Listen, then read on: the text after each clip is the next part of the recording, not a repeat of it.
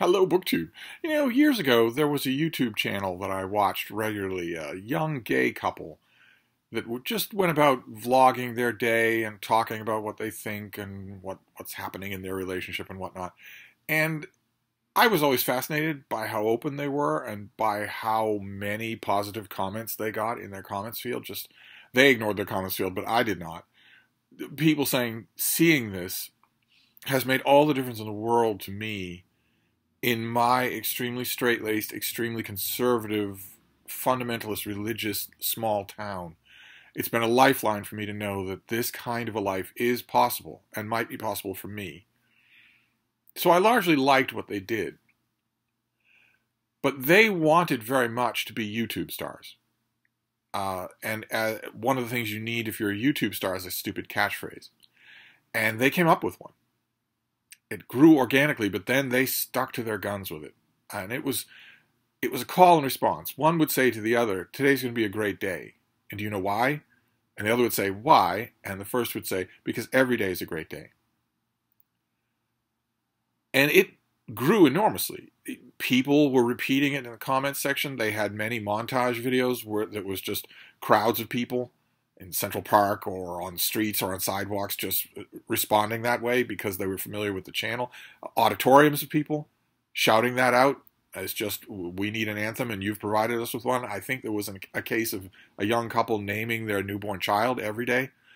And I pointed out in their comment section, just very unobtrusively, I wasn't trying to pick a fight. I just said, it's great that you're changing people's lives, but you are human beings. You don't have to be catchphrases. And if you're going to pick a catchphrase, you should pick one that isn't so obviously wrong. Every day is not a great day. Obviously, every day is not a great day. That's the whole point of living, is that some days are better than other days. And I would get shouted down, not by them, not necessarily by them, but by people in the comments section saying, oh, you're so negative, oh, you're a hater. And I would respond to those people and say, there is no anger here on my part at all. And I'm not yelling. I'm asking you. I'm not asking them anymore. Since you responded to my comment, I'm asking you. Is every day a great day for you? And I'm not talking about days that you could make better if your attitude were different. I'm talking about days that are better than others. And not one of those people came back to me and said, no, well, if these two say it, then it must be true. No, they said, no, you're actually right. I see what you're saying. It just, they do such good in the community and whatnot. I've never noticed the existence of anything that convinced me of a gay community, but I couldn't deny that they were doing good for a lot of their viewers. It's just that catchphrase bothered me a lot.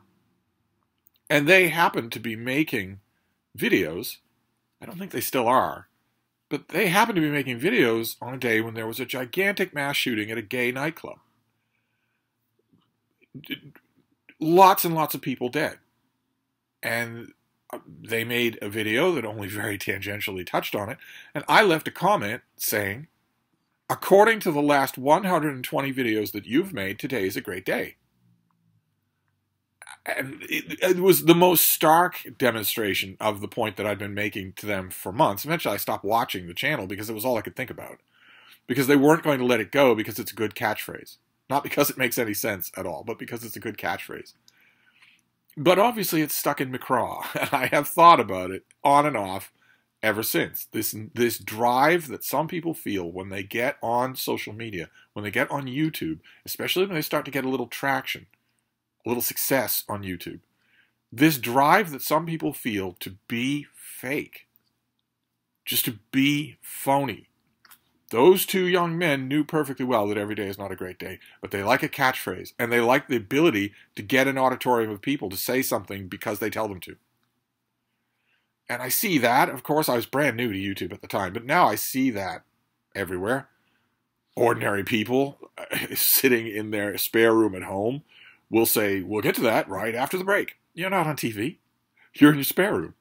You're filming for 500 people. You don't act that way.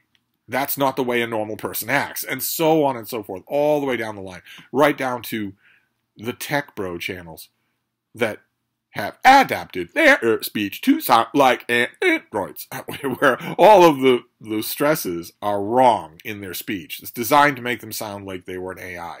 or an airline stewardess who said the same thing a million times. And that's not a way a normal person thinks. It's not a way a normal person acts. And I don't know why it would be the goal of a normal person to want to be that way.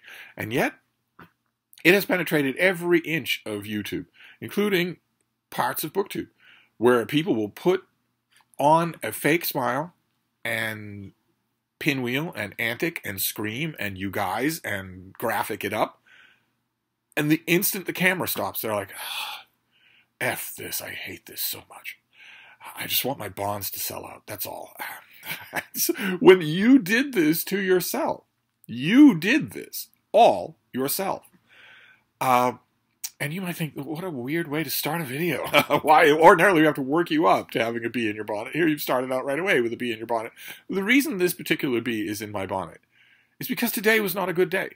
Today has not been a good day. I'm going to make a couple of videos now, even though it's after, there was no natural light all day, but there was more light earlier, and I'm going to make a couple of videos today and talk to my imaginary BookTube friends because that almost always cheers me up. But today has not been a good day. It came to me, of course, there's a blur in what constitutes one day and the next, since I don't sleep the way you do.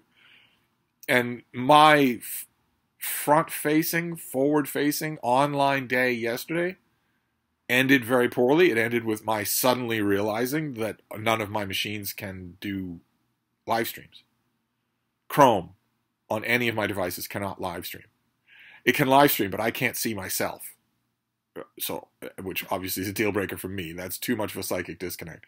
No idea if this will also affect anything else. I naturally, when I was going from one device to another, not only was I in the back of my mind thinking this must have something to do with all the updating that David Murphy did when he was here. I don't think there was a single device that he didn't touch. And to the benefit. I'm not blaming him. It's a side effect that I don't think either one of us anticipated. But also, while I was going from device to device, I was getting more and more angry, which is very, very bad.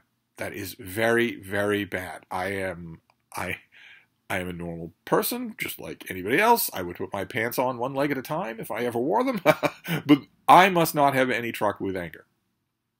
Simple as that. I must never be angry. I don't do it well at all. I do all the other emotions well, but I don't do that well at all. And I knew that while it was happening. I knew after 5 machines that the 6th machine was not suddenly going to mysteriously give me the ability to stream. And I kept doing it until I was just incensed. And I then unplugged from everything, unplugged from the world, just walked Frida around a lot. It's a little bit difficult to do because although we're on the doorstep of April, it's bitterly cold here. And the wind just will not stop. It will not go below 20 miles an hour. So it's not just that it's bitterly cold, it's that you are definitely reminded of it the minute you go outside. But I unplugged from everything, and that blurs together with how bad today has been. But today has been, every day is not a great day.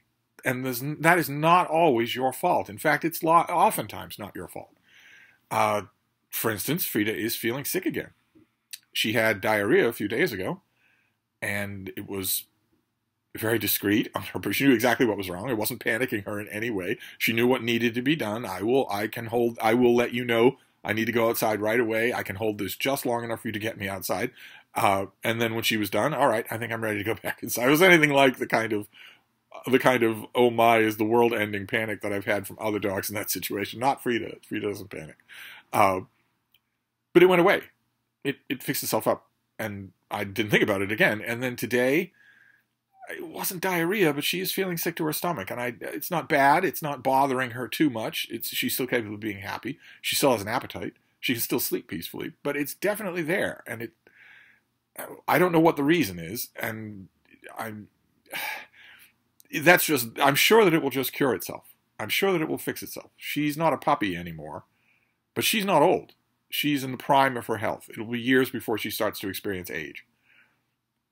So it's nothing. It's transient. She, unlike one of my previous dogs, my pointer, ate anything off the ground. At first, in her first 2 years, when she would do that, and I would explicitly tell her in our own language, not in English, not quit it, oh cut it, oh stop, but in her own language, I would tell her, that action makes me angry. And if you are in the canine family, if I say that, you stop doing that action. No threats. That action makes me angry. She knew that and absolutely could not stop herself for her whole life. Her whole life. And at first I thought that that was triggered by aliphatic acids. It was triggered by at least something that was the least bit organic. But by the time she was 10, she was popping down rocks, twigs, the corpses of dead baby birds. And since I had 2 dogs at the time, I couldn't always stop her. I couldn't always anticipate it. Although sometimes it seemed supernatural. Sometimes we would be walking on a hot afternoon on a completely bare stretch of concrete. And I would look away for a second, I would come back, and her whole mouth would be full of something that she was hurriedly swallowing without chewing. Because she knew it angered me. Frida doesn't do that. She doesn't eat anything off the ground. She doesn't do that. That would strike her as really dumb, kind of needy to do. She doesn't do anything like that, so it can't be anything like that. Who knows what it is? I suppose it's possible that when I wasn't here or when I wasn't looking, she ate a bug or something like that. We don't have any, but it's the only thing I can think of. But that has been part of the day, is that she's not feeling well. She's not self-pitying. She's just not feeling well. In addition to that, the rain that has been predicted so far has not arrived, but it's been dark as twilight all day long. You could barely tell that the sun had risen first thing this morning. Frida has not wanted to move. She is a little solar battery. If there's bright sunlight, she's very happy. If there isn't, she's miserable whether it's raining or not. And it's been the better part of a decade now that I've been living with her, and I'm starting to absorb that from her, so that when it's dark like this, dark and gloomy and also bitingly cold, it drags on me as well. And then first thing this morning, first start of business this morning, I had a video conference. I was worrying the whole time that in addition to not being able to make video conferences, I wouldn't be able to accept them, invites to them either. I don't have anybody here who can just, somebody's going to have to come over here and fix these things. There's no way to step walk me through the fix myself. Someone's going to have to come over here and do the one fix on Chrome that will fix this on 10 devices. And I don't know when that's going to happen. That might not ever happen. So I was worried this morning. I sent out a precautionary email saying, I might not be able to pick this up. I'm having a little bit of technical difficulties at this end, but I'll try clicking on an invite. It's one thing I did not try last night. And it worked. Whatever is the glitch here, it didn't stop me from the camera from connecting when I picked up someone else's invite to, in this case, a group call, a group video call, a preliminary call for a project that I had been approached about. I thought it sounded really interesting. And the first instant, the feeling I had was, what a relief. Frida's feeling fine. She is battened down for the morning. We went out. There were no troubles. It's gloomy outside, but this link is at least working. And there were, little headshots of a whole bunch of different people. People were going to be involved in this project. And the woman who was running the meeting started it by welcoming everybody and saying that we should all go around clockwise on the screen, introduce ourselves, and give our pronouns. So I exited the meeting, and then I emailed her and said, I'm sorry to inconvenience you, but I'm exiting the project as well. And she said, I saw you exit the meeting, and I thought maybe it was this technical problem that you talked about, but why are you leaving the project? You seemed excited about it. I said, I'm not inclined to give a reason, but I am leaving. You won't be hearing from me again. And that was neat and clean, of course. There was no doubt in my mind about that decision, but it did sound like an interesting project, and also, how could I not view it as a token of the future? It wasn't just a discrete thing. It happened, and then it bothered me. It added to the things that were bothering me. Then I read, of course I retreated into books, as you would do if you're having a day like this. I read a book. I should have gone with my instincts. My instincts told me, read some of those indie books that you're getting for free every day. Read some of them. They have all the best intentions in the world, and one of them might be really good. And then you'll find a new author. I found a bunch of authors that way. But instead, I read a new release.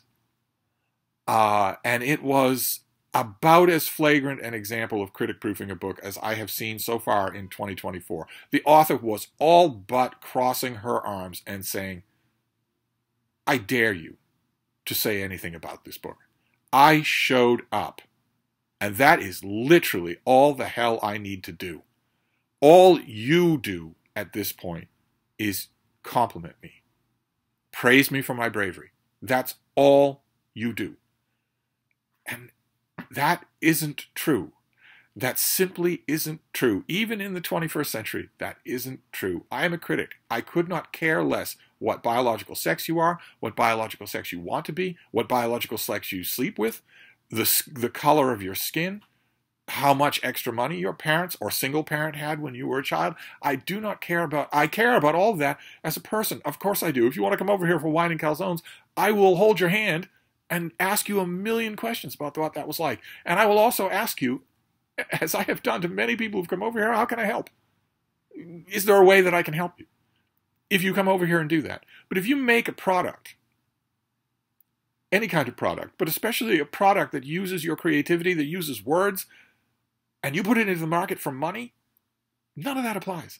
I could not care. Once you do that, I'm talking about the product, not you. I could not care less what your melanin count is, or what kind of clothes you wear, or I couldn't care less about any of that. I care about whether or not the book works. Once you make a book and put it into the market for money, you introduce another choice of many, many choices that are presented to the only people I'm beholden to, my readers. I want to tell them about that choice. And this book was arms crossed, just saying, I dare you to do that. I dare you to. That is not what this book, exist for. I exist for you to praise. I'm giving you an opportunity to praise me. You should consider yourself lucky. I put the book away. Fortunately, I was not commissioned to review it. I may rip it to shreds. I don't know. There comes a point when, there comes a point when I would wonder that that's all I would be doing. So I put it away, and I turned to email, and there was an email from a prospective freelancer, someone who would like to try their hand at writing book reviews. Those of you who are new to the channel, and now I'm sure are regretting your choices. I'm a book section editor, both for a print newspaper in Georgia, a very, very small book section in Georgia, perhaps the smallest circulation newspaper in the country. And I'm also one of the editors on an online literary journal called Open Letters Review, which is fairly well regarded and gets around. We're blurbed on the covers of books that you've seen, many of them, maybe some that you own. And we have been for a long time. Open Letters Review is the successor to Open Letters Monthly. That's a long time. That's 15, 16 years. And maybe not so much for Georgia, but in that capacity for Open Letters Review, the door is open. If you want to try your hand at book reviewing, I'm happy to help you. And once we get a book review worked into good enough shape to run, it can run on Open Letters Review. And you want to do 10 of those, you'll have a string file of 10 edited reviews that you can then pitch to some other venue. You can move around from venues. I have no illusions about the size or strength of Open Letters Review. We are a launchpad, but we've been a launchpad for a number of people, just like Open Letters Monthly was before us. I don't ask much in return for that offer. That offer it's pretty rare. Most journals, even free online journals, do not make that offer. I don't ask much in return. I don't really. I will work with you. I will help you. As far from asking much in return, I'm offering more than just that offer. But I turned to my emails, and I had a freelancer who was every kind of attitude in the world. And my reaction to such things is always twofold. One, I think part and parcel of what you're offering here is not just edits on pieces. It's also advice to people who don't know what they're doing and who are making all sorts of beginner mistakes. Part of what you're offering here is the advice gently offered to get them to stop making those mistakes before they get into that bigger for-pay world. But on days like today, the other part of my reaction is just, I don't need this at all. I don't need this at all. Just stomp and go. And I was caught on the horns of those two today with this one prospective freelancer. I was saying, I've got this piece. I'd love to describe it to you. It's a perspective review of, book X, Y, and Z. And I'd love to tell you, my thoughts on it and my take on it. And I wrote back and said, what any book editor will say. Any book section editor will say the same. No book section editor wants to hear that pitch. I know that you don't believe that, but none of them do. They're all going to know instantly whether or not they want a review of the book that you've mentioned. If they know what they're doing, they're going to know the book, and they're going to know whether or not it fits the parameters that they asked for and whether or not they want it. And that was true with me. I saw it, and I wrote back and said, there's actually no reason for the pitch at all. The book is a perfect candidate. Go to. And then we'll work on the review once we have something to talk about. And the person wrote back and said, no, if it's okay with you, I would like to describe my thought process here and try to sell you on the idea. And then proceeded to do so. That review was the long pitch. I didn't read it. I read the first sentence. I left the rest of it unread. There was like 10 more paragraphs. I left the rest of it unread and wrote back and said, I didn't read the rest of your email because you started off by telling me that you're just going to ignore what I want. I'm your editor. And I'm telling you I don't want a pitch. Feel free to write the review and then we'll have something to talk about. And the person wrote back and said, well, no offense, but I think that my pitch is important. And I wrote back, I don't know why I was doing this. The day was bad enough already. I wrote back and said, what you are doing right now is arguing with your editor. And you must never do that. Never. Never. You must never do that. I am the only editor you are going to deal with from here until the last day of your earthly life, who's going to be back here 2 emails later after you're arguing with him. No other editor is going to do that. They're going to drop you, and they're going to make sure that other editors drop you. So don't do it. What you're doing right now, don't do. You're arguing with the person who's trying to publish you. I don't want your pitch. If you write back to me in response to this email with anything other than, okay, I'll get right on it, please don't contact me again. And the person wrote back and said, okay, I'll get right on it. But what did he do? He put the line, okay, I'll get right on it, in quotes. So I don't know if this person's watching this video, but I know already, if you are watching, I know what you're going to do. I know the next 4 things you're going to do. Please don't think that you are the first type of yours that I have encountered, the first person acting this way that I have encountered. You are not. There is nothing in the editorial world that I have not encountered. You are not the first person, nor the 500th person to do this. I know the next 4 things you're going to do in the order in which you're going to do them, and it's a waste of both our times. I don't know where 20-somethings get this kind of attitude. This person, I checked. I did more checking than I should have because I was angry. Has no experience whatsoever of any kind. None whatsoever of any kind. No editing, no writing, no freelancing, no proofreading, no nothing. I don't know where people who are at the bottom there get that kind of attitude. Unless it's the Dunning-Kruger effect, or maybe it's just that they've been pampered by every teacher and mentor figure in their entire lives. And what I should have been telling myself at that moment was there are plenty of people who contact you through wanting the opportunity that Open Letters Review represents that are the exact opposite of that. They want to learn. They want to adapt. They're perfectly happy to take advice, especially once they start to see the advice pay off. I should have said that. I should have concentrated on all those positives, but this was just one more brick in a rotten, rotten day. Just a rotten day. Plus, there's an article I'm waiting for, a piece, a thing that I'm waiting for in the mail that simply will not come. No matter what, it will not come. And you reach a point where you think, okay, a watch pot never boils, but there comes a tipping point when you think, okay, this might just be lost. And every time I've been tempted to think that way about this particular item, I thought, when's the last time something went lost? You don't even think about it. You get hundreds of pieces of mail every week. Nothing goes lost. You send dozens and dozens of pieces of mail every week. If you don't send them outside the country, nothing ever gets lost. Delays, sure. That's all. It's just delayed. Don't even think about it. The next time you think about it should be when you see it. But nevertheless, I couldn't help it. And these things all just piled up. They all just piled on. And I could go on. It's been 25 minutes of sheer complaining. And I could go on. Because some days just are not good. They are just rotten days. Maybe what I should have done was just acknowledge that. I can be a little stubborn when it comes to days like this. Maybe I should have just acknowledged. At 11 this morning, maybe I should have just acknowledged, look, that's the way this day is going to be. Batten down the hatches. Do everything that needs doing in this day between now and noon, and then just give up. Just give up. Just pull in. Don't look at anything. Don't try anything. Don't even go online. Just curl up with your dog on your lap in bed and read a paper book. Nothing can happen to a paper book. Just do that. All a paper book can do is be bad. Maybe I should have done that, but I didn't.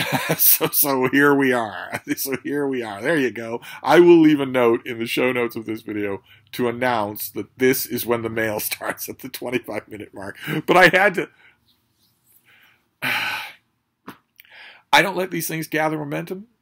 I am despite the comments that I made to those two YouTubers years and years ago, I am an absolutely firm believer that every day is a miracle. It might not be a good miracle. It might be very irritating, but it is amazing to be here. Amazing.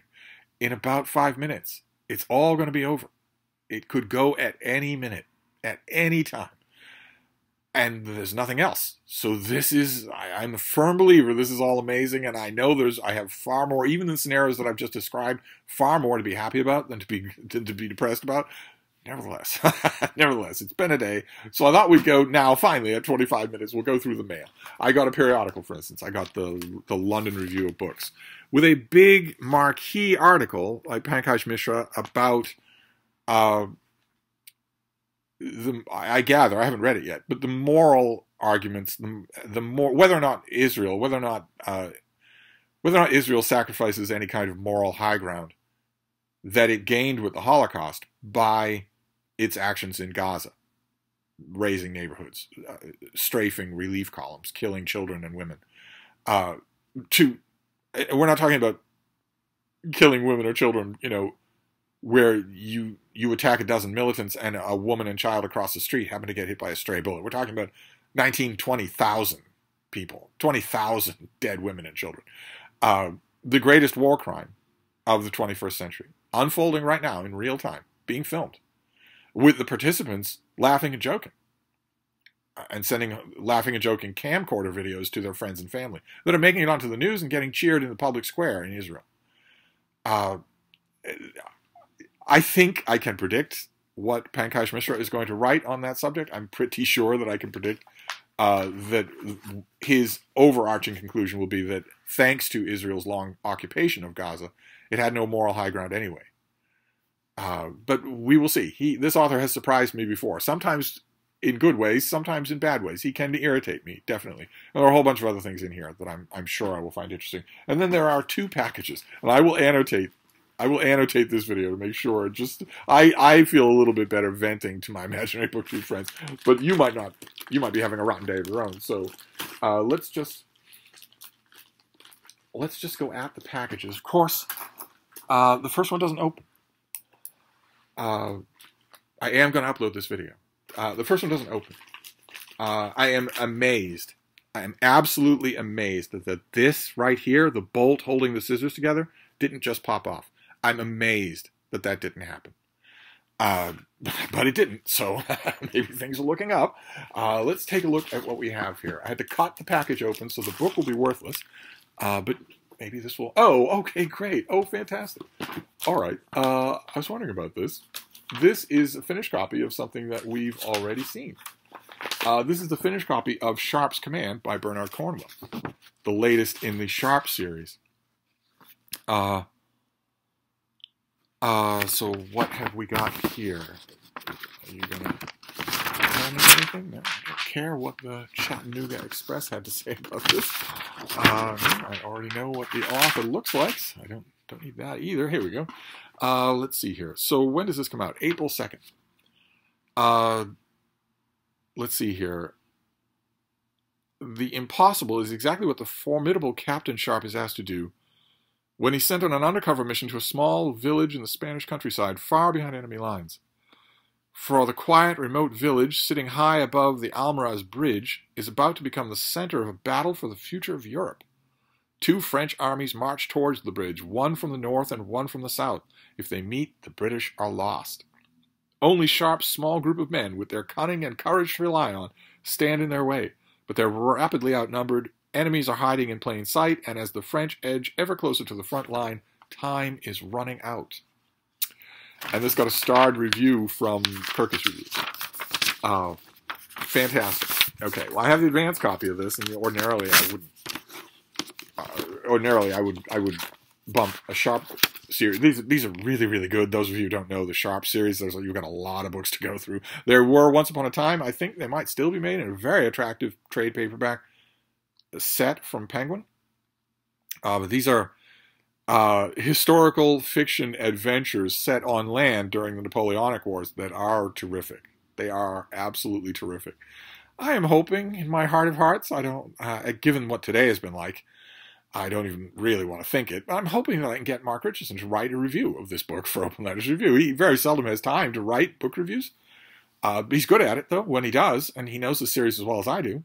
I'm hoping that will happen. It might be forlorn because he's probably incredibly busy. But anyway, that is one package, and then we'll move on to the next one. The next one has an encouraging amount of weight to it. Let's see what we have here. Oh, okay. All right. Fantastic. All right. I have been emailing back and forth with the publicist of this book. No, actually, I better keep that. I've been emailing back and forth with this publicist. Great. Fantastic. Okay. So you come out, late March. All right. This is coming out on Tuesday. This is by Keith O'Brien, and it is called Charlie Hustle, The Rise and Fall of Pete Rose and the Last Glory Days of Baseball. And there is Pete Rose on the cover during a rare moment of physical activity for the sport of baseball. Maybe there was a donut truck. Maybe that's what he's running for. Pete Rose bounded out of the dugout like a hurricane, spinning unfettered through the world. He slid headfirst into bases in the midst of dust and fury. He sprinted out walks like a teenager. He was loud, brash, supremely confident, entirely focused. He approached every game with ferocity and raw emotion, often like he was in the middle of the barroom brawl, and he endeared himself to fans because of it. He seemed to manufacture runs out of pure willpower. He racked up mind-boggling stats and awards and streaks and wins and pennants and titles with seeming ease. When his team needed clutch hits, he provided them. When glory was 90 feet away, he reached for it. He bowled over catchers at home plate, shouted at pitchers to intimidate them, and ripped through middle infielders to break up the play. He would beat them all, one way or another. Pete Rose would never back down. Could never back down. Okay, all right. All right, maybe the pub sheet writer should switch to decaf. This spring, Keith O'Brien will present the gritty and gripping new biography of the flawed legend, baseball's tragic character, the man who could never return to the game he lived to play. It is a story unlike any other in baseball history, a story of virtuosity and success, addictions and secrets, recklessness, and many missed opportunities for salvation. Okay, all right, fantastic. Well, this comes out very soon. It comes out very soon. Very interesting. A very interesting little mail. It's only 2 books. But obviously, those of you who are longtime viewers of this channel will remember Zach from the Brattle Bookshop. A friend of mine who is also a baseball junkie, just knows the sport inside and out. I would like him not only to review this book, but to interview the author on this channel. And I don't know what progress there is. Now that I have the finished copy, I guess I can start figuring that out tomorrow. Which I sincerely hope will be a better day than today. I really, really hope that's true. But anyway, the thing that's interesting here is that I got 2 finished copies in the mail, and both of them are books that I'm kind of hoping somebody else will review. That never happens on this channel. I got Pete Rose and the new Sharps novel. And I would like, ideally, someone else to review both of these. But that's it. No other packages that I could find.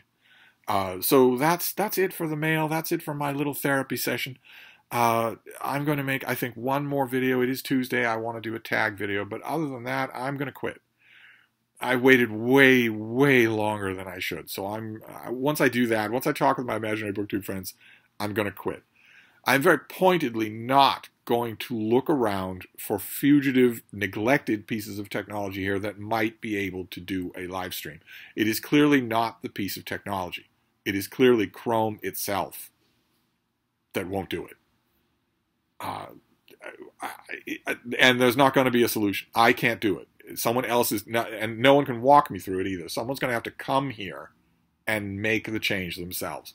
And that someone will almost certainly have to be David Murphy, which means no live streams until he comes back. So we shall see.